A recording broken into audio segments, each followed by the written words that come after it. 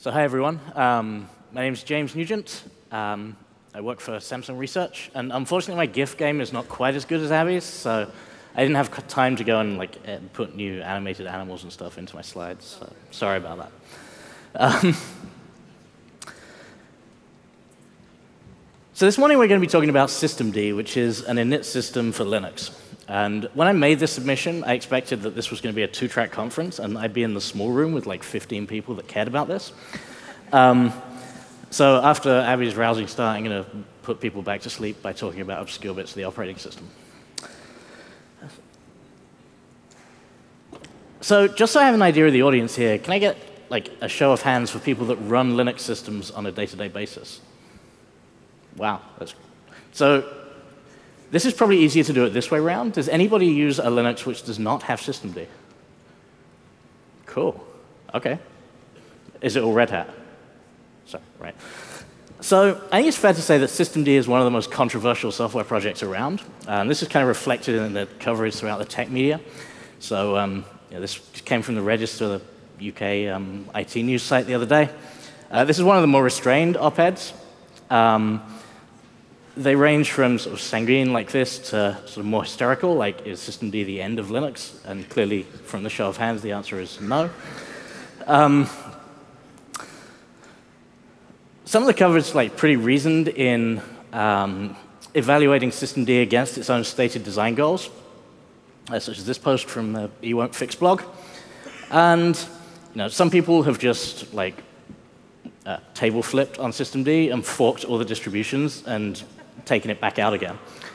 So it's also been a driver for people moving to operating systems which are not Linux. So you get a lot of people switching over to BSDs and that kind of thing, just to avoid this thing. So I'm not interested in relitigating the arguments for or against systemd at this point. It's far too early to be drinking. So instead, what I'd like to do in this talk is focus on, assuming you're committed to using a Linux distribution which uses systemd as its init system, what can it do for you, and how can you find more information about how to use it correctly? So the chances are you are using a distribution which has, well, clearly from the show of hands, that has systemd support. But the project started in 2010 by a couple of guys from Red Hat, and it's spread throughout basically every mainstream Linux distribution. So we're now at the point where every long-term support major distribution has systemd in it. So that's Red Hat, Ubuntu, and Debian-based, and SUSE. That's another one I have no idea how to say. Maybe some Germans can tell me how you say SUSE later. So each of these has the same init system now. That's like uncommon. There were major differences between the various distributions before that, and it was kind of impossible to write something that would work reliably and package reliably across lots of different distributions. So the genesis of this talk is the questions and comments I got after my talk at last year's Hashi Days, which made me realize that sort of a lot of people were interested in using systemd effectively. So in that talk, I went through bootstrapping the HashiCorp stacks of Consul, Nomad, Vault on AWS, using some of the patterns that we developed for doing for bootstrapping HashiCorp's own SaaS. And all of the questions that I got were, I didn't realize they weren't really questions, but it was, I didn't realize systemd could do that. So the code for that talk's still available. I'll put a link up to it afterwards, and fortunately, other people have been maintaining it for me. So like periodically, I get a pull request that's like, hey, this is broken, you should fix it. So that's sort of where we're coming from. So let's go talk about like different bits of systemd. So one of the most cited complaints about systemd is that it doesn't obey the Unix philosophy. The principles put forth by the lesser-known Unix inventor Doug McIlroy, that programs should do one thing, do it well, be composable via text streams, all that kind of stuff. And that criticism is kind of fair. Systemd kind of encompasses a whole suite of software and has a lot of moving parts. Right? It's more than just a single process in the init system. And there are three sort of primary aspects to it. The first is the system and service manager. And that's kind of what I'm going to focus on. That's the thing that runs as PID1. It replaces run levels. It controls the machine boot. And it replaces all of the shell scripts traditionally that form that part of the system boot. The second thing it does is act as a platform for other people to build on top of. And the third thing it does is provide this thing called dbus, which is it's kind of like glue between the kernel and user space that can be used for all kinds of black magic. So the most important thing to understand is that systemd manages units, or it manages resources represented in the system as units, and it manages them in a dependency graph. So units can declare that they require or have an optional dependency on some other units in the system, and the startup sequence will take care of ensuring that, if I have a dependency on this thing, it will make sure that the thing that I have a dependency on is started before I try to start. So we could declare, for example, that the Consul agent requires the network to be up. And there's no point in trying to start the Consul agent until the network's up, because it's not going to do anything. So what we can do is kind of optimize boot into this directed graph, effectively. Now, in and of itself, that's not an innovation. So both LaunchD on macOS from the mid-2000s and SMF on Solaris and Illumos, also from the mid-2000s, implement the same model. And closer to home, Canonical's Upstart init system does the same thing on Linux. That was used for a long time in Ubuntu. But one of the major differentiators is the units under management in systemd don't just have to be services. And not everything needs to be started at boot. So the way these things get configured is you write a text file that describes the unit that you want to create, and you stick it in a different place in the file system depending on who you are. So if you're building packages or you're an OS maintainer, you stick it in lib systemd system. You can override these by putting unit files in etc systemd system. Or for non-persistent modifications for a single thing, you can put it in the tempfs file system in run. It's important to understand the context of these things. So most files in etc are marked as comp files in the package managers for the OSs. So if you upgrade a package, things in etc won't generally get changed, and things in lib will get replaced. So if you make local modifications in the wrong place, they're liable to disappear. So the unit files are named with this kind of pattern, where they have a name and then a type. So we might have, for example, a unit called consul.service to run the Consul agent. We might have another one called ssh.socket, which is a socket unit for accepting connections for an SSH server. I'll talk more about that in a bit. So the most common thing to find is service units. So let's look at the contents of one of the unit files that would run, say, a Consul agent.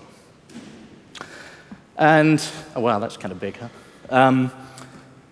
So the files are like this format that sort of evokes the Windows 3.1 style INI system, or TOML, although as far as I'm aware, it's actually neither of those formats and something completely custom, because why wouldn't it be? And they're just key value pairs which say, which configure the various options for a particular service. So there's three important sections, two which are in every type of unit and one that's specific to services. So looking at the two that are common across everything, there's a unit section which defines things like what's this thing called and what's its dependencies.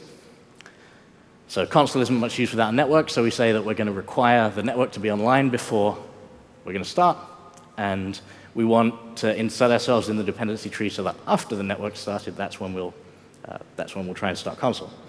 So the install section, which normally appears at the end of these files, is the thing that actually places it into the dependency tree. And the way that's done is by hooking into another unit which is part of the boot process already. So traditionally, the way that was done was through run levels. Systemd replaces those. And so you can hook into multi-user.target, and that's basically the equivalent of saying this thing runs at run level 3 for people used to sort of older init systems. So in the middle of the file, there's this section which is specific to the service. And we specify things like which binary we're going to run. So you use a local bin console with the parameters. And who are we going to run it as? And if we try and reload the config, say we change out our TLS certificates or something, then what command are we going to send the running binary? In this case, sig hup. And how do we stop it? And then finally, there's a restart policy that says, let's assume this thing exits and it's not supposed to. What are we going to do? So in this case, we're going to just restart it. And that's the universal answer to these. I'm surprised it isn't the default, actually.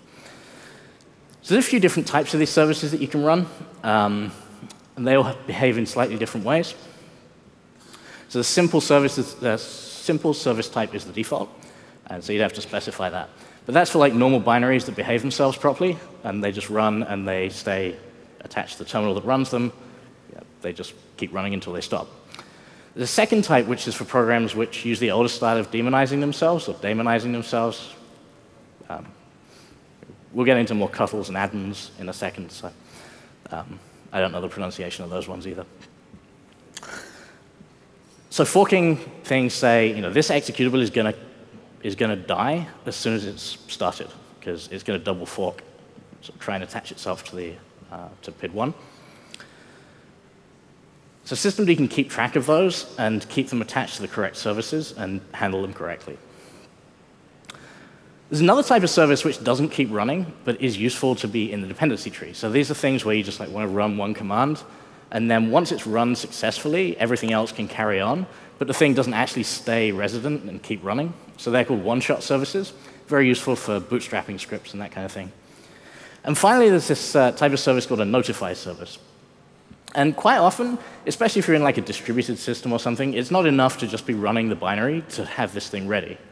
Like, if in the case of Consul, like the Consul binary can be running, but unless it's a member of a cluster, it's not that much use, and there's no point in trying to start anything else that's downstream of it. So there's a pattern that we can look at a bit later, which Consul supports natively, but you can also support in anything else where a system can tell the init system when it's ready for actual work, as opposed to just when it's running its binary. So this is where we get into the bad pronunciation. These system things are run using the command, I'm going to call it systemctl.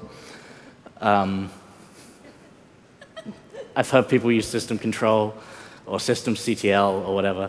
I'm going to use systemctl. So of these commands, these are the commonly used ones. There are a bunch of others as well. But enable, so units start off installed but not enabled, which means they won't start at boot. And that's kind of like for servers, that's not that useful. But for the desktop, it's very useful. You don't want all this stuff starting on every time you start your laptop. You reserve your kernel panic for when you plug in a monitor, not you don't want it to happen at boot. So enable will mark that it should be started at boot.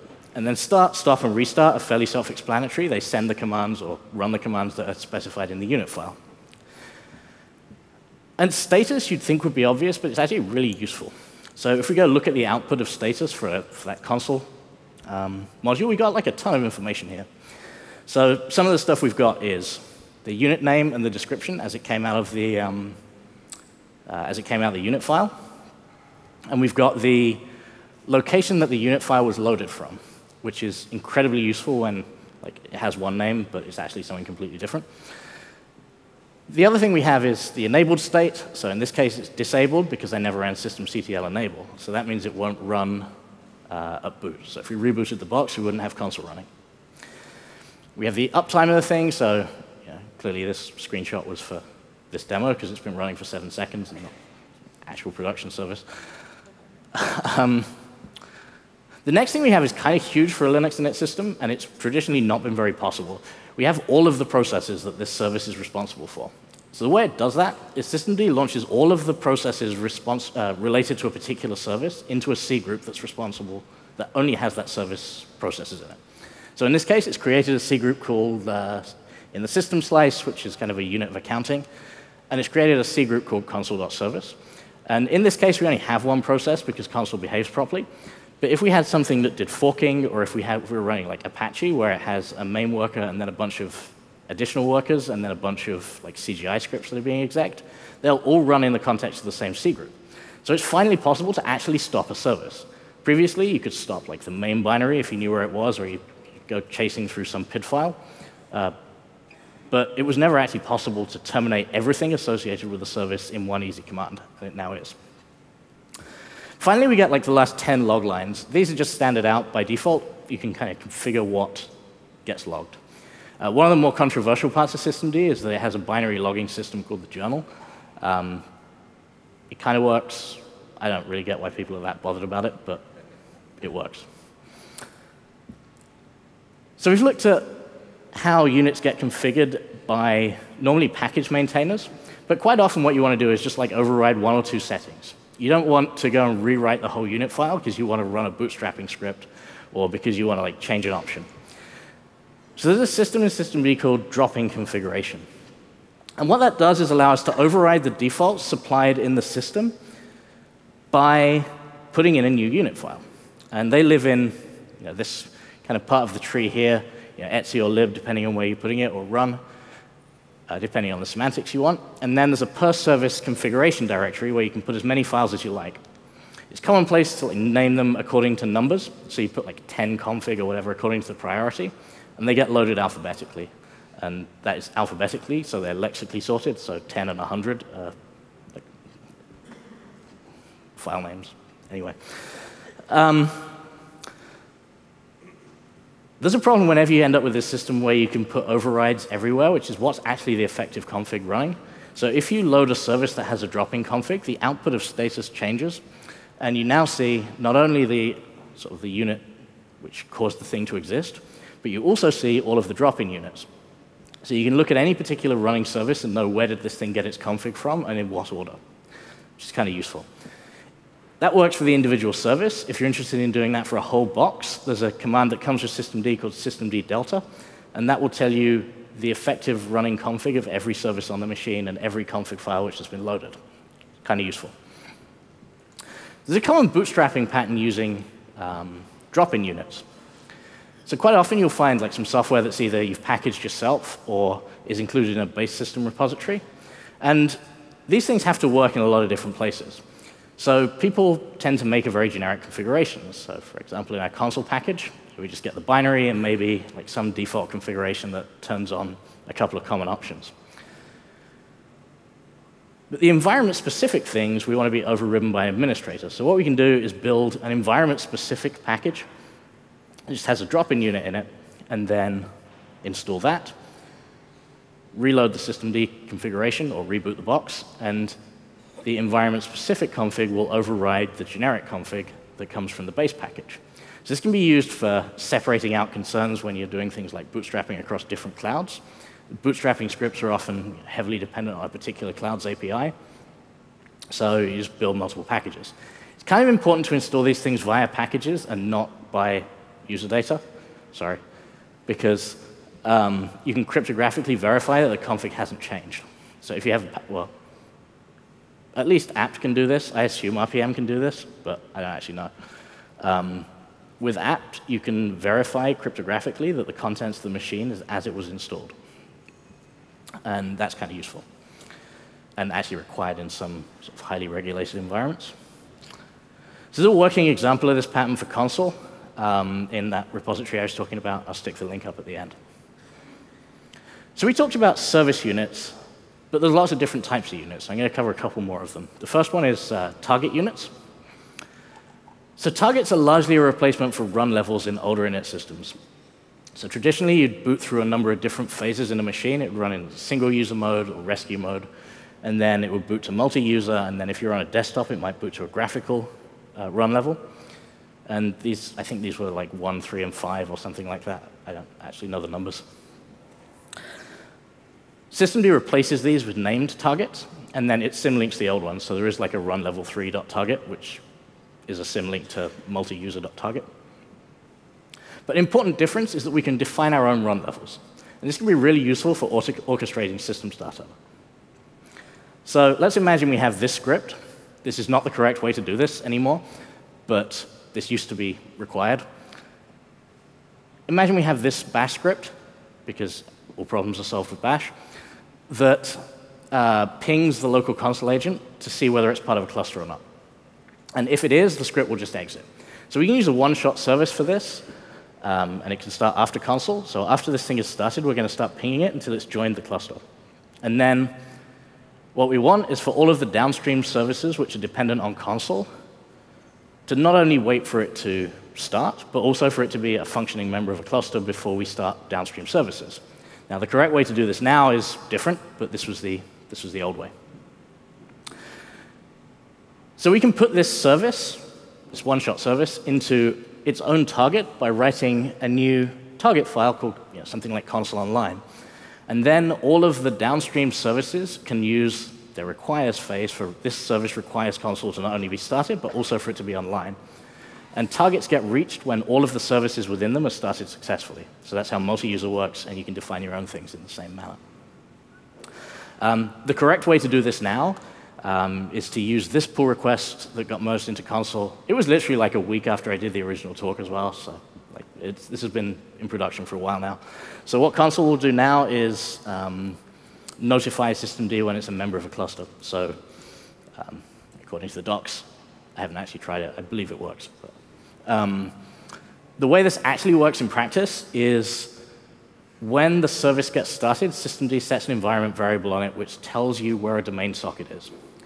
And when your service has finished bootstrapping itself and is in a state ready to do like actual work, you can write the string ready equals 1. And it's obviously case sensitive because everything in systemd is case sensitive because like they hate everybody. Like I actually spent ages looking for this problem where it was like it just had the wrong case on the string. So Consul will do this now, and as soon as it's a member of a cluster, it will notify the init system. So you can get rid of that whole target and just make everything depend on Consul. That's now the correct way to do it. But it's still useful for things that don't support this yet. There's actually a library that's part of Consul if you're writing Go services that you can, it's like 3 or 4 lines, so you don't really need to put in a library, but if you like libraries, then there's one that's part of Consul that will do this for you. One of the use cases for this is services which need to prime caches and things like that. It's just not enough to know that the binary is running. You have to know it's ready for work. And you can use health checks for that, but there's kind of no point in pinging something for a health check if it's not actually running. Like, if it can't possibly work yet, then why bother checking it? Just let it tell you when it's done. So another useful thing is socket activation. This is especially useful. Does anybody here write services in Go? Cool. Who likes trying to drop privileges in Go? Cool. You can't really because of the threading model. So this is kind of useful if you're after the principle of least privilege. So what socket units allow you to do is have systemd listen on a network interface on your behalf. And when there's traffic, it will start your service and pass a copy of the file descriptor that represents that client down to the service. So Leonard Pottering, the creator of systemd, whose name I just butchered, posted about this on his blog. And there's some important bits in this pretty long quote. The first thing is, if a service dies, its listening socket doesn't die with it, so you don't lose client connections. This was a big deal for HA proxy for a long time. They finally fixed it via like some ridiculous amount of code, but that's because they have to be cross-platform. But on Linux, you can just do this. Socket unit, and then you don't have to care about it. The other useful thing is if a service is being upgraded, you don't have to disconnect all the clients because systemd is holding their connection. You can just go and recover the connections afterwards. So if you want to upgrade a long-running service, you can do that.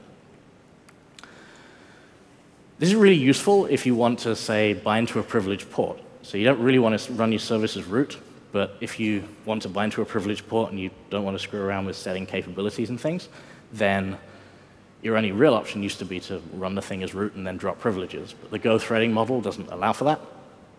So, or at least it doesn't allow easily for that. So this is a good alternative. So how do you actually do this? So here's a program. This is, I believe this is the production system used for the UK Inland Revenue's customer service line. And it's an HTTP server that returns 404 for every single request.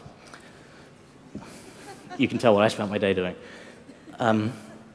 So we can modify this to use socket activation instead by replacing a couple of little things. So all we're doing here is starting a TCP socket on port 8081 and then serving HTTP over it. So to modify this to use socket activation instead, we can pull in the CoreOS systemd library, and rather than creating our own listener, we can use this function that will go and get the listeners that systemd has started for you. And then, if you don't have one, that's a problem. And then you can just call HTTP serve in the same way as normal. The difference here is we can now have multiple sockets because you can be listening in lots of different places for you for the same service. So if we went and built this new service, we go build 404.go, and we can go test it using this systemd socket activate, which is effectively what gets used underneath. You don't actually have to deal with this on a regular basis. But if you want to test something outside of the init system, then you can use this to simulate that. So you can tell it to listen on port 8000 and then run your 404 binary when it gets traffic. So you get the output saying it's listening, and then a separate terminal, you can curl this thing, and it will return 404 every time. But at this point, systemd is listening, and all you're doing is accepting connections.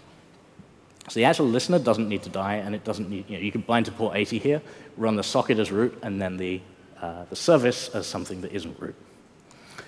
So to make that actually work outside of the command line, you need a service unit. So this is the simplest possible thing for a Go binary that behaves itself. And you need a socket unit. And what the socket unit does is just say, which port are you going to listen on? Are you interested in IPv4 versus IPv6?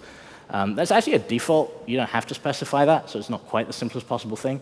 But unfortunately, systemd hasn't quite succeeded in unifying all the pointless differences between Linuxes, because people get the option of still setting these stupid defaults. So some have it turned on, some have it turned off. So it's better to always be explicit about these things if you're interested in running cross-platform. And then finally, we install it into the sockets target, which is, this is something that runs after the network is up and available. And you'll notice that we didn't link the socket and the service together in any meaningful way. So that doesn't have a reference to the socket, and that doesn't have a reference to the service. They find each other by a common prefix. If you happen to name them different things, it is possible to link them via a different directive in the file. So one thing that I didn't cover there is graceful shutdown. Right now, if you kill the service to restart it or something, you will kill any active connections. There's a great blog post, I'll put the link up at the end, that covers how you actually do graceful shutdown and zero downtime upgrades using this library and this pattern. Worth a read if you're doing Go services.